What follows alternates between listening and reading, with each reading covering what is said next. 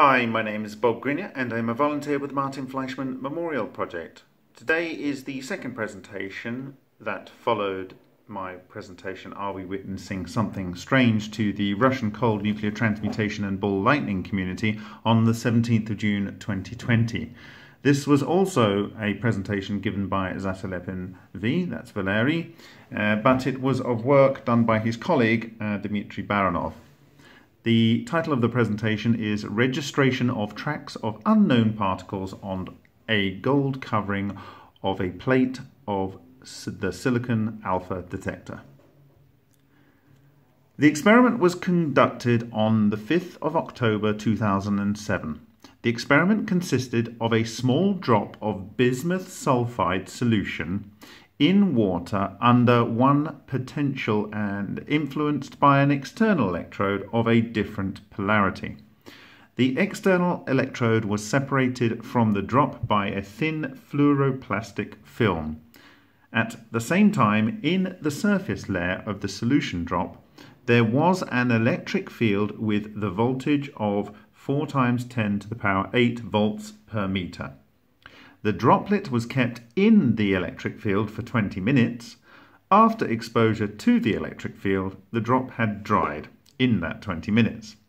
The bismuth salt that remained after drying was placed near a silicon surface barrier alpha particle detector at a distance of 2 to 3 millimeters from the detector surface. The diameter of the detector surface was 22 millimeters. The surface of the detector is covered with a thin, shiny layer of gold. It was assumed that in the sulfuric salt of bismuth, which was kept in an electric field, there could be a transformation of chemical elements producing alpha particle radiation. The detector was supposed to detect alpha particles coming out of the dried salt. And indeed, alpha particles were detected. But in addition, something unexpected was discovered. In addition to detecting alpha particles, the experiment provided information about unknown particles scratching the smooth surface of the detector. Now, I've inserted a slide here just for reference. These are some notes. Essentially, there is a trace of 212 bismuth in natural bismuth.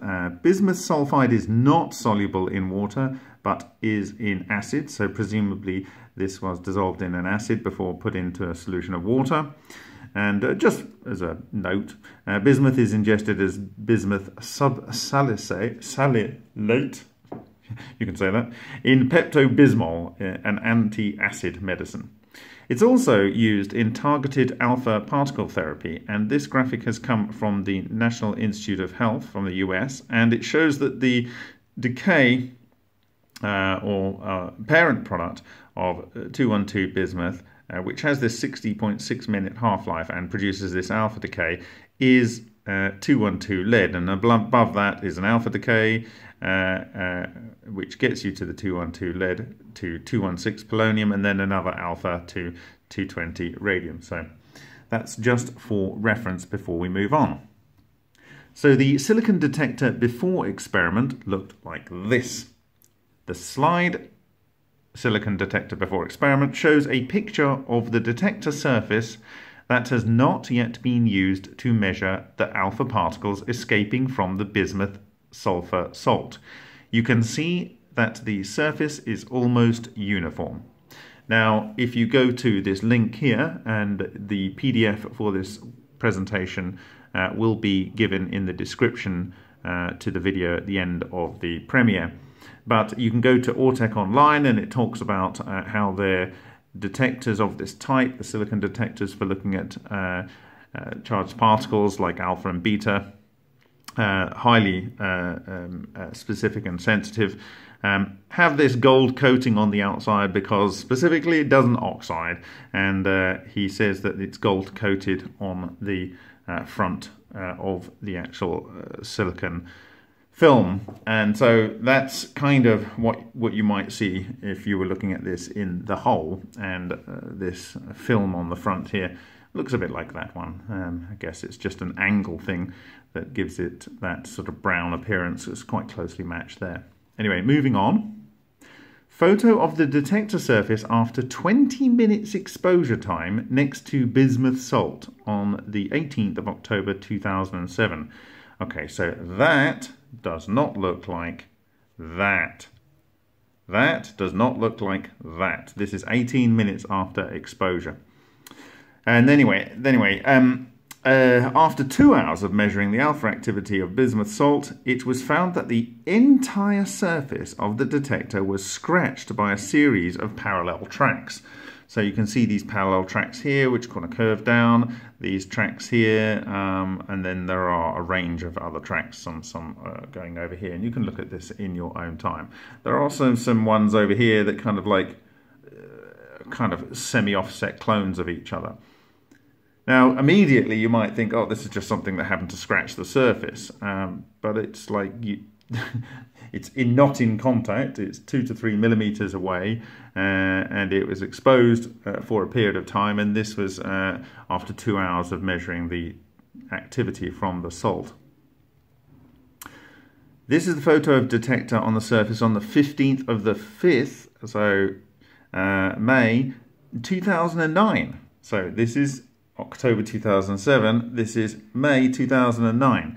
Interestingly, new traces on the detector continued to appear weeks and months after the experiment. This slide shows the detector surface 1.5 years after the end of the experiment. Comparison with the previous slide shows that new tracks have appeared on the surface. One of the new tracks is shown in the photo at the bottom of the slide. The arrow shows its place on the detector surface. So you can see there's this kind of splodge here, and there's this dark line here. And if we go down to the next slide, there's the splodge and that kind of dark line here. And there's this new track here, which is kind of blown up and rotated and placed down here. And you can see it appears like a whole load of parallel scratches with a little kink here. Discussion. In addition to the new tracks on the detector after 1.5 years, the detector records alpha activity flashes with a spectrum typical of bismuth decay 212. One of these alpha activity flashes lasted for 7 hours. Perhaps this information by Baronoff D about sample activity after a long time is one of the first observations in the world on this subject. I can recall that Fleischmann and Pond's experiment in 1989 took place over 70 days. Only on 72 days, I think they started to register some strange signals. It was as if something had been prepared for 72 days during the electrolysis reaction to spew out as excess energy. So what you're seeing here, potentially, is something has occurred, something was passed to this highly conductive gold layer on this silicon a year and a half before, and at some point in that intervening time an event happened which caused something to produce this stretch along here. Now I'm going to talk about other examples of where similar systems produced things that I think are worth considering at this point. So the one thing that this system was under when it was being formed was a high electric field. And in ball lightning you typically get a high electric field because you have a storm system, and often you get lightning, and Ken Shoulders says that all lightning is headed by a ball lightning. In the Hutchison effect, he typically had a high electric field in play and rapid discharge involved. In fact, he told me today that he would almost continually have a discharge going on in his working environment, and that was continuous and very, very loud. Quite a lot of pulsed power in a very short period of time, and he had it initially between the spark gap and then in a xenon tube that he got ex-military part from something like a floodlight to 2 tungsten electrodes in xenon. Parkhomov's capacitor-based diffraction grating work, and this is basically the kind of work that he did to actually discover N radiation, which he calls it N radiation because he didn't know at the time what it was, but it had the ability to act like it had cold neutrinos involved. And in that case, he had a field of 10 to the 7 volts per meter. And this is described in his book, Space, Earth, Human, here. And it's on page, if you have the book, let's have a look, 53. And you can see the kind of setup here. And it's called a narrow gap spark chamber. And so you can see the kind of layout of this with the film in the middle, 2 glass plates with electrodes made onto them, some insulator, and it's in a box. And this is one of the ways in which he did his initial work. So this was done in the 1980s under sort of Soviet sort of science. And he went on to see these spots, which you might have recalled seeing something similar in the precedent presentation to this one. Okay, so that is the work of Alexander Parkhomov, again with a very high field. Shishkin actually found with a capacitor pulse where he had, by applying a high voltage pulse of plus or minus 590 volts on an X-ray film in an opaque package located between plates of flat capacitor with a 8mm distance between the electrodes. He observed these string vortex solitons. You can go and have a look at the presentation. I've given the link here. And these are black evos, and they form these tracks. So here, again, with a capacitor type system, you've observed some sort of traces. Now, what's actually happening in Parkhomov system, he's actually allowing the stressed voltage differential to then, some particles are somehow getting in there and they're causing an avalanche, and this causes a discharge, and that's why it's this spark sort of camera, as it were. And we all know from shoulders that every spark involves exotic vacuum objects. So it's not unreasonable to suggest that the system where they have these even higher voltages here per meter, they may actually be producing an environment where exotic vacuum objects could self-organize and become part of the system. Anyway, this is just discussion points, but then I wanted to talk about other systems that observed similar kind of tracks to the ones that you're seeing here appearing after a long period of time. And so I returned to this image that I shared with you in the previous presentation from that I published on 28th of July 2017. And what I'm now going to look at is the container that contained the fuel. And the images that I shared around this time were highly detailed, and they showed these scratch marks. You see these scratch marks all over. And what's striking about these, they often nucleate at one point and fan out, sometimes in straight lines with lots of parallel lines, and sometimes the parallel lines are then curving. So the kind of feature that you're seeing here with parallel lines and some curvature is not an unreasonable thing to observe in a LENR related system. The other thing that's striking about this as well is that you've got a star down here, and here you've got these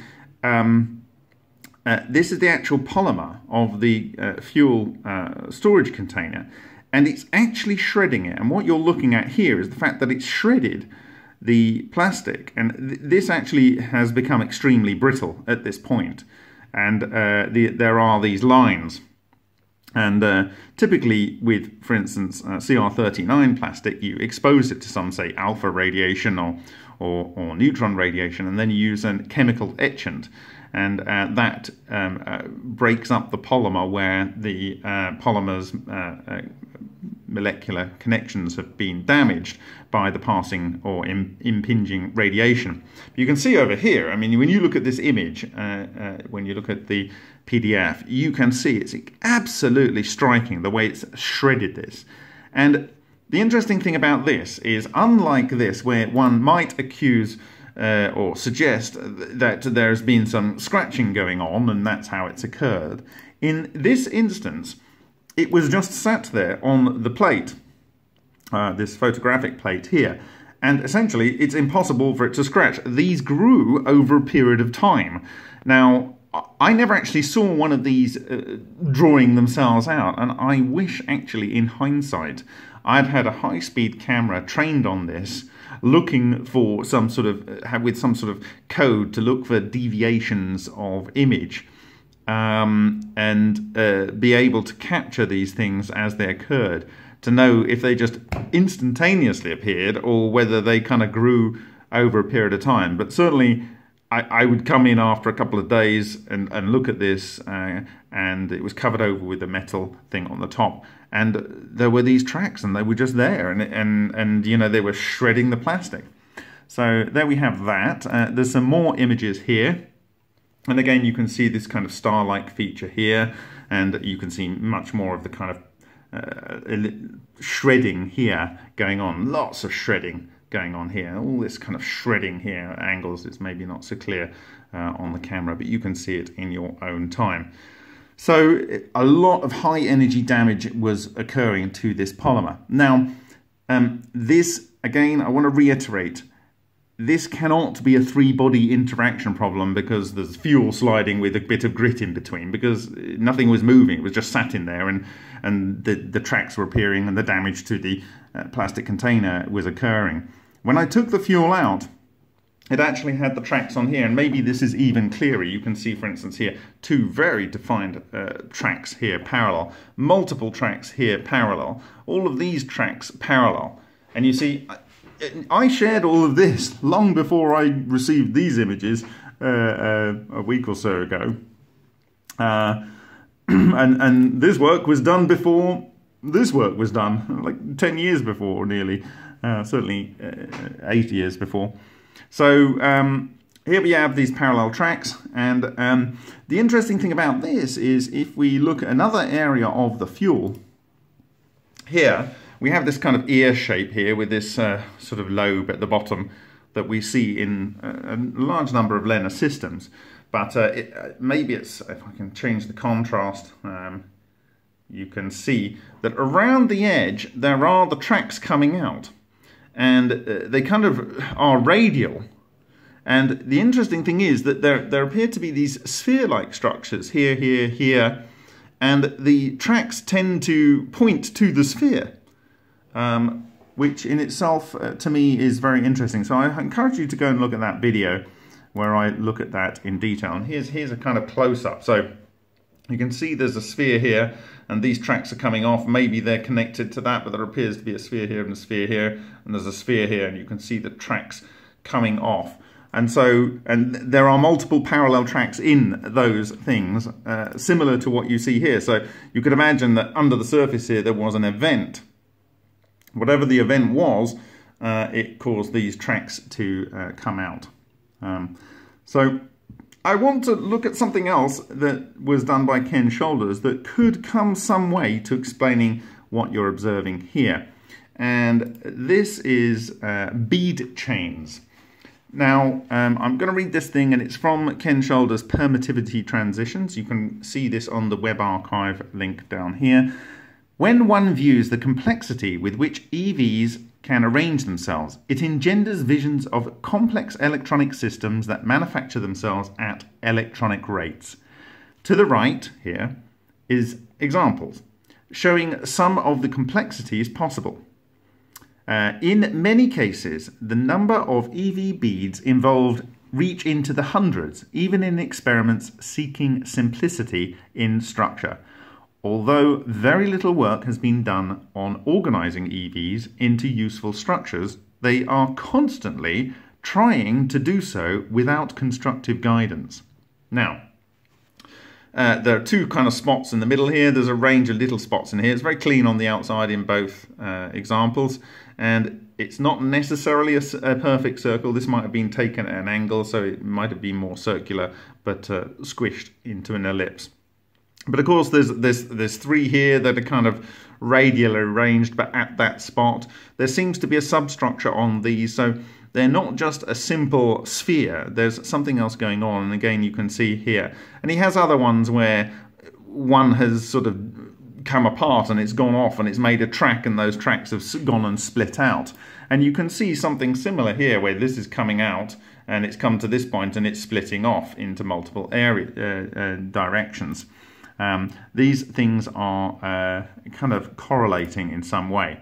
But if you can imagine this, and I described this in my Sochi presentation, that you could get a cluster of things, and I clawed my hand like this, and I said that it's scratching around the surface. So if it's going along like this, if you can imagine this, and it's going along the surface, it's going to leave a load of parallel tracks, some which kind of partially overlay, and if it moves up and down, you're going to have them interacting with each other. And this is exactly what you see here. You can see these lines getting very close together and then spanning apart. So you can imagine if I'm going like this and I'm moving out and in a little bit for whatever reason, you would end up with a track like this, and you would end up with tracks very similar to what you're observing here. So is this the case that a clustered EV bead has come from an event, say for instance here, gone boom, and multiple ones of these clustered EVs that have come out, and they've slid along between the fuel and the inside plastic, producing these parallel track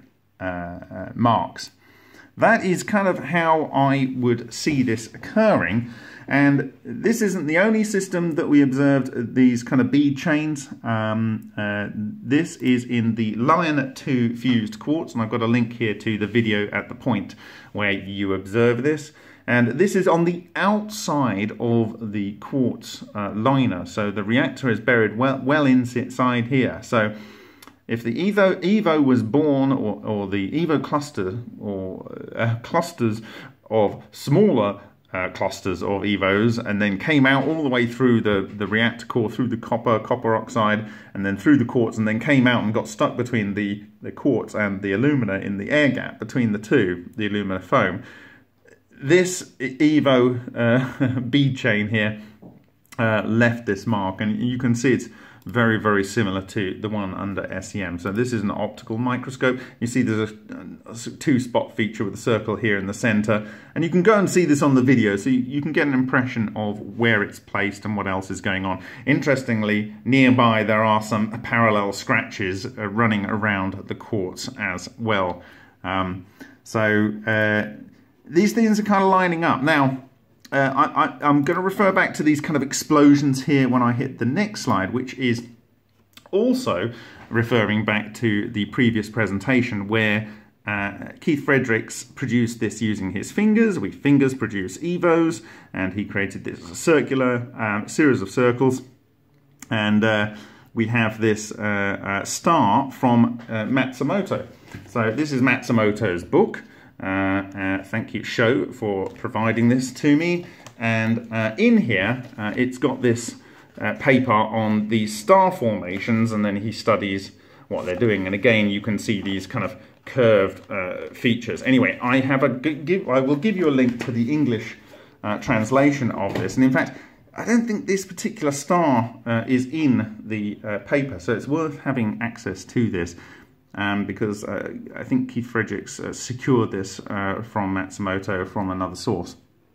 Anyway, the link to it is there. And again, referring back to the previous presentation, in 1992, in this paper, he is saying, during the hydrogen catalyzed fusion reaction, in which the hydrogen cluster is extremely compressed to depolarize the hydrogen nuclei. So if you remember the torsion balance, and there was a discussion by the scientists saying that there is whatever the particles are that are coming out, they are depolarized. So here we have Matsumoto in 1992 talking about this. Now I'm going to go to this paper here. Observation of stars produced during cold fusion. This was published in Fusion Technology in 1992. Received January the 2nd, 1992. And I just want to read a few excerpts here. He's saying, during the hydrogen catalyzed fusion, so this is the point I've just read, furthermore, nuclei consisting of greater than 100 neutrons can be produced from a host metal of palladium by capturing hydrogen atoms or electrons. So this is electron capture. What happens when you have electron capture? You have a lot of cold neutrons being synthesized. What are the cold you have a lot of cold neutrinos as well as the cold neutrons being synthesized. And so this could build some sort of a neutrino cluster. Down here, it's saying among the multiple neutrons, light ones, such as quad neutrons, collapse by self-gravity to make micro-explosions whose traces have been observed on nuclear emulsions. Nuclei with a great number of neutrons undergo similar gravity decay to produce tiny black holes whose evaporations have also been observed. Now, he makes a point later on in 2001, and it's on the same slide that I've just shown you, which builds on his understanding from late 1991, which is recorded in this paper. He also says here, nuclear reactions might be seen outside of the electrolyzing cell during cold fusion. He is saying that something is able to pass out of the reactor and interact with nucleons outside of the reactor and do nuclear reactions. Exactly what we are observing. Now, coming on to the actual star-like structures, he says that they are all star-like, referred to as cold fusion stars, similar to traces that are produced by cosmic rays. So he was an expert in nuclear emulsions and what you might see on them. The number of emitted particles products is far larger for the cold fusion stars than for the cosmic stars, shown in figure 2 of Ref 6. So in another figure, another reference, he's got a figure that shows a typical one from a cosmic ray. It is easy to distinguish them. He's saying that these are not environmentally driven, cosmic ray driven stars. They are as a result of the cold fusion. And so here we go. And effectively this is coming from the emulsion. It's outside of the reactor and you have an event here. And he describes the various types. These curved ones and these slightly fanning ones here are the ones that have the rings in them. So I would view these as kind of like substructure EVOs exploding out of the event here, which was at a much, much, much greater density. So here we go. And if you actually look at what he says here, on the other hand, particle F has a large curvature, so it might be an incident particle such as an itonic quadneutron. Like I say, he moves on, and I will show you his thinking had moved on from late 1991, but that's what he was calling it at this time. Because the itonic cover is highly charged. He's saying that this is effectively a white EVO. The itonic cover is this kind of like mesh of some type of electron structure over the material. So he's referring to this F with this curved line, which you can see here, this curved track up here. Now, the stars were obviously caused by some particles that were produced during cold fusion. It is inferred that multiple neutrons, such as quad neutrons, might have collided with the nuclei of the nuclear emulsions to produce the stars. So something has come out of the cold fusion reactor, it's interacted with this material that is in the photographic plates, the X-ray emulsions, or the nuclear emulsions rather, and caused these stars. So there's another star, and he talks about that and does the tracks. There's another star, and he talks about those too. And so that's it. Now, on this slide, I've also got another document excerpt from Fusion Science and Technology, July 2001. And the reason I've got this in here is because he is addressing the old understanding that he had at the end of 1991 into 1992 and correcting it. He says, my 3 ring traces were products of those simultaneous explosions.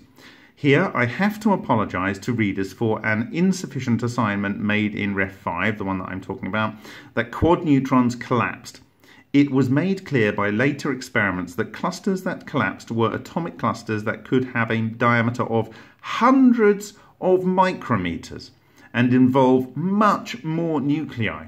Very amazingly, it was also found later that the ring products consisted of conventional elements, mainly carbon, not depending on the collapsed materials. This process was called nuclear regeneration. Furthermore, white wispy markings between my ring traces were remains of interconnected electrons. Remains of interconnected electrons? What, like they're not electrons? Or they're just electrons that happen to be hanging about there? Or remains? Which were more obviously shown in figure 3 of Ref 6. Those electrons form networks, like mesh, and played an important role in causing curious phenomena like ball lightning during cold fusion related experiments.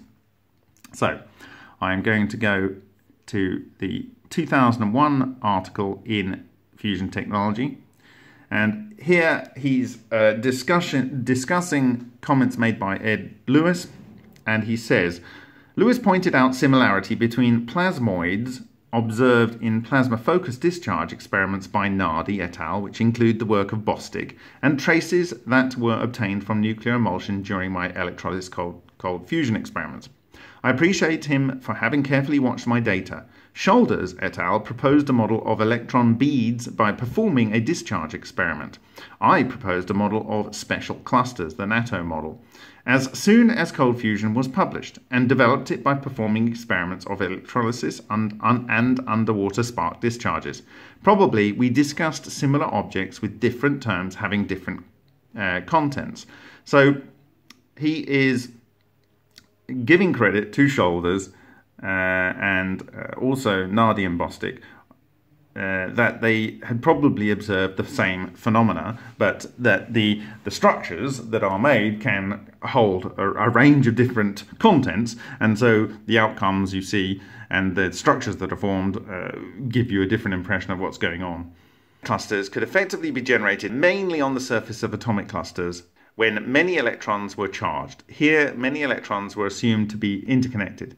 Bonding of those electrons could be so strong that the clusters were violently compressed. Several kinds of nuclear reaction could take place within the ionic clusters. The most significant reaction was nuclear collapse. So, whatever these clusters are, and I would imagine them, and this is an important part of O-Day, that you have these O's, and they can then come together and they can form a mesh, and then they're pushing and pushing and pushing, and they are compressing it into a small box. And what he is saying here is nuclear collapse. I suggest that what you are observing here with these stars in the work of Matsumoto, and what you are observing here with these explosion events here in the work of Echo and my analysis work is something akin to what he describes very specifically as nuclear collapse. This is the apology where he says basically yes, it wasn't actually just quad neutrons, it was very large numbers of nuclei, and that these generally led to the production of carbon, not depending on collapsed materials. He also, one final point here, I would agree with Lewis's idea that the ring craters and markings like brush discharges obtained by Nardi et al. Resembled well the ring products and white wispy markings during my cold fusion experiments respectively. But it would be much more important for science not only to observe surfacial phenomena, but also to understand the physics involved there. An element analysis would easily resolve the problem. If nuclear collapse were involved in the experiment of Nardi et al., a large quantity of carbon element would have been found in the ring craters. Please remember that. I'm going to talk about that when I refer to what happened in Japan with the 10 yen coin. So, lastly, we have something which is enabling material not only to be crushed into a ring, but also to be put into a mesh box, which is then able to crush down until there is an explosive event recorded on the materials here by Echo, by Suhas Ralkar, and myself, that is likely to have been the cause, in my opinion, of at least these formations, or if not, it was one of these kind of bead chains like this on the line 2 and this on shoulders work that is scratching the marks out along the surface. And this is kind of like a supernova. And now you might be coming to the realization of why I call the supernova reactor the supernova. And here is a supernova. And this is a very, very famous supernova. It was discovered, I think, in 1987, hence its name. And it's a ring and a spot, and over time you can see that the spot is kind of divided a bit, but it still has some substructure in there. Obviously, a lot of the images that you see from imaging of space are false colored, but what you can see here is a spot in the middle and 2 spots to the side. What did you see in the presentation I gave yesterday? Kind of like a ring with 2 spots on it and something in the middle. Is it the same kind of thing that's going on? I don't know. Here we can see very, very defined spots. They kind of, I think if you looked at these, they would have a lot of structure within them. But obviously we can't see them because of the distance. But you can see that it is a ring, and you can see there's a kind of semi-regular spacing going on and variation in intensity. And this does look a lot like what you're seeing here. It does look a lot like what you're seeing here. And another point to note is that you actually have something here which they say that it's 3 rings. You've got the central ring with these curves, which you might have seen something similar discussed on the primer field. But it's definitely something to do with expanding out and maybe magnetic. But anyway, what they've done here is I think they've done a computer simulation of what it would be if you kind of rotate this round. Obviously, we haven't got another viewpoint that's looking at it like this. But anyway, we have rings coming out and then this structure. So there are multiple types of events that occur during supernova. And would this kind of thing account for the observations, the rings that we see that seem to have some type of behavior and other things? Could you get more rings coming off? Would it always be in this orientation? Are these rings something to do with what we are seeing in this kind of work with the rings here, and the rings here are the rings, the things that join together to make the cluster that crushes things into a supernova. Anyway, lots of food for thought there. In the next video, I will talk about some specific traces that were found by Zhigalov and Parkhomov and relate those to other observations in the field. Thank you very much for your time, and I will see you in the next video.